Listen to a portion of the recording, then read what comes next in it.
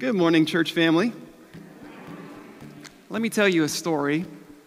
Once there was a grandmother taking her 15-year-old grandson to play golf. It was a beautiful day, and they were having a wonderful time. And about the fifth hole, grandson kind of hit the ball a little to the left of the fairway, and there was an oak tree directly in his path. Grandmother said to him, "You know, when I was your age, I was able to hit the ball right over that oak tree, no problem at all."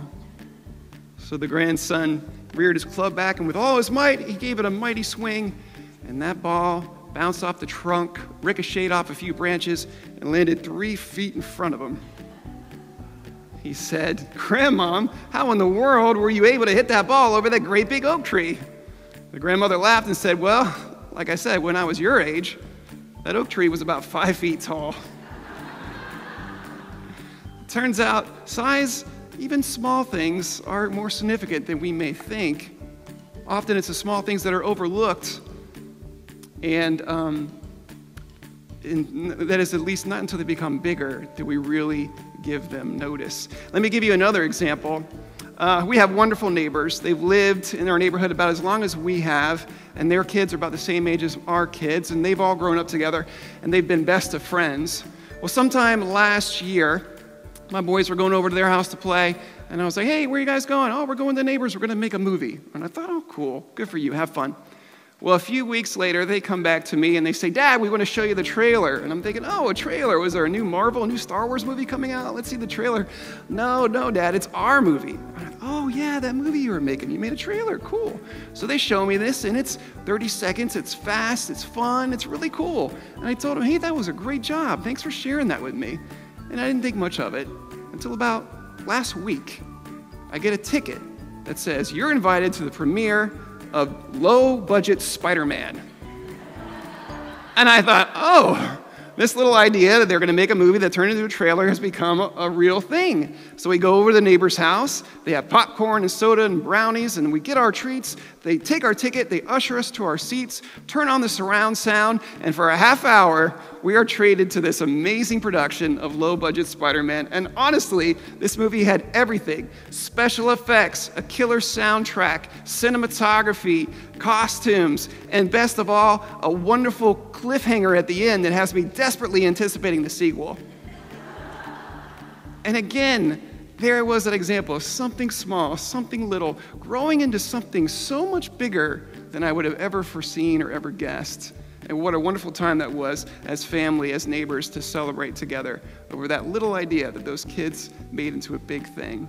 Small things become significant, even when they're overlooked. Jesus knew this when he talks about the mustard seed. I wanted to show a mustard seed to you, but if I held it up and pinched it between my fingers, you wouldn't be able to see it from the distance. And even if you were up close, it would be lost in my grasp. It would be almost invisible.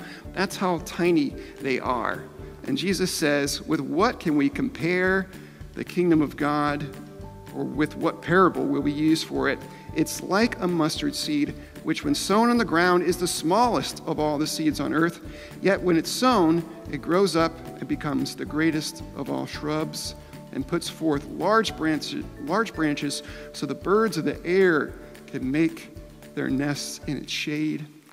This tiny seed that can cover fields with mustard plant, and if left on its own, could be wider and taller than anything you could hit your golf ball over. What a beautiful image of God's kingdom. And yet, as I was getting my thoughts together for this morning, I couldn't ignore the fact that good things start small and become big, but unfortunately, so do bad things. Suffering, pain, problems grow to the size that seem like mountains.